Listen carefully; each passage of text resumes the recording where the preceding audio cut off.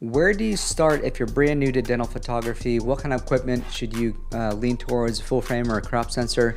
So there are two, I guess, directions you can go. And you can go like a sub $1,000 range setup, or you can go a $5,000 range setup. And I would say that it really depends on what your end goal is. So you can get to the same destination with both types of setups. It's just one has a better performance than the other one, meaning one requires, which is the sub $1,000 range, it's going to cost less initially up front, but you're going to need more money towards lights and things like that to get the kind of image quality that you would with a full frame camera. As far as quality is concerned, you're probably going to get the same kind of quality, and really you have to think about where you're publishing these photos. If you're going to be publishing on social media, then a crop sensor will do just as well as a full frame. As far as quality, when you have a better camera sensor, the image quality is a little better as far as capturing light and skin tones and things like that. And I think that's probably subjective. I can tell the difference, but I don't know if somebody like a potential patient looking at your photos could tell the difference.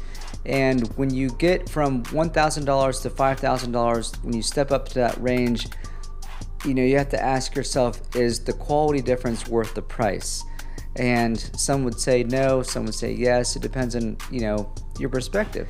So another thing to consider is who's going to be taking these photos. If it's a dental assistant, then you might not want to invest in, a really expensive setup, because what's going to happen, it will eventually get dropped. Now, as far as lenses are concerned, you have to really think about what kind of space you're going to be in when you're doing your photography. If you're in a 5x5 room, you're not going to be able to use a 90mm or a 100mm lens, no matter what kind of camera you have, whether it's crop sensor or full frame, because there just isn't that space to back up. You're going to be very tight, and you really want that ability to be able to zoom in a little bit and crop in those photos and edit. Having that space and that buffer to do that. I would probably stay away from flash photography, like twin arm flash. I know a lot of people are going to hate me for that. I know a lot of dentists are going to give me a thumbs down.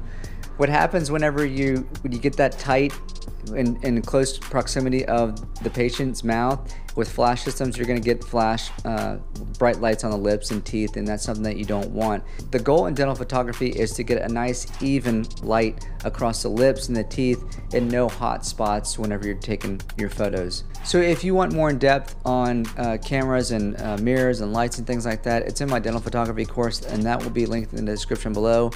And if you have any questions or comments, please leave them in the comment section. We're all here to help each other out, so I will see you in the next video.